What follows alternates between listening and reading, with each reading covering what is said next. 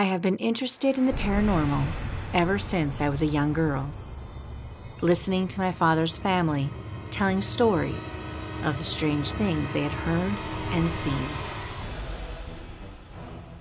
The subject fascinated me, and I longed to know if there was really something out there or whether it was all in the imagination.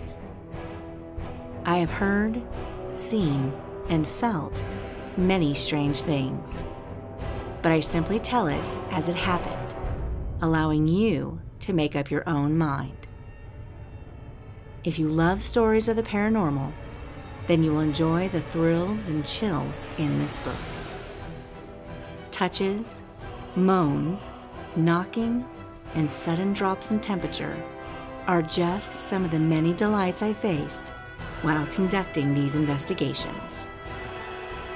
With details of the backgrounds to the locations, folklore and stories about them, and the actual events witnessed and felt by me, these accounts may help you make up your mind. Irish Paranormal Haunts, Volume 2 by Kim O'Shea.